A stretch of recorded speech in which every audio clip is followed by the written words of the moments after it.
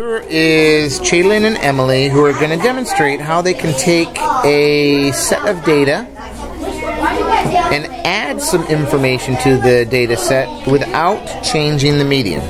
So they have the length of letters of 10 students in a class. And now who are you going to add? Joe Smith. They're going to add Joe Smith. Okay, where's Joe Smith? Joe Smith's got 6 letters. Oh, 8 letters? Okay, Joe Smith is going to come down here. And then who's the other person that you're adding? Samantha. Samantha. And how many letters does Samantha have? 15, okay? And now show me what the new median is.